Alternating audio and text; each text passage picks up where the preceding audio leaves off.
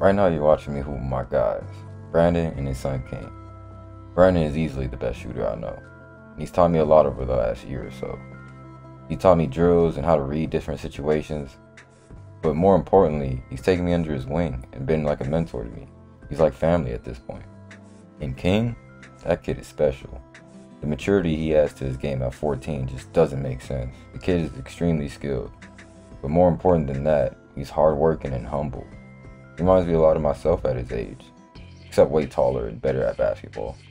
You may have noticed there's no audio for this footage, and there's a reason for that.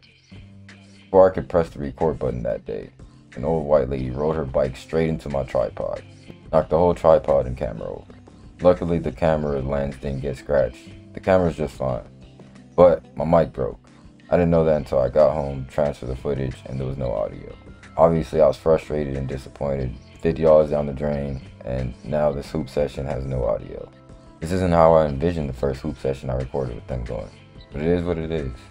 One thing I've learned so far on this YouTube journey is that being a perfectionist is only going to hold me back. If I kept deleting videos and starting over because I thought I could do better, I would have never started. That's not to say that I'm not trying to make better content. Of course I am. But I have to just be consistent and improve along the way. It's almost a blessing in a sense.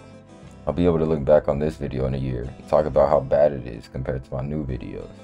I think it's important for any aspiring content creator to be able to look at their favorite creators' old videos and realize they didn't always have movie level production quality. Just because you aren't able to perform like the best doesn't mean you shouldn't try. That applies to everything in life. I was terrible at basketball when I first started playing. I was morbidly obese, uncoordinated, couldn't dribble, couldn't shoot. I would never thought I would be where I am now. And over the next few years, I hope to accomplish new goals I previously thought were never possible for myself.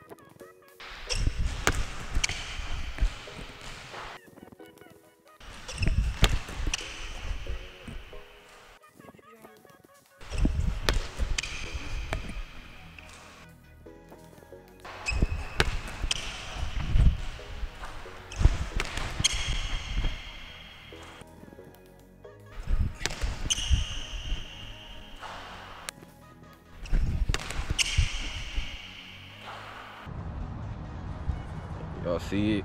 So I'm on my way to the park right now. Allergies fucking me up. That's probably why I sound like Squidward. Yeah, we're gonna go put some work in.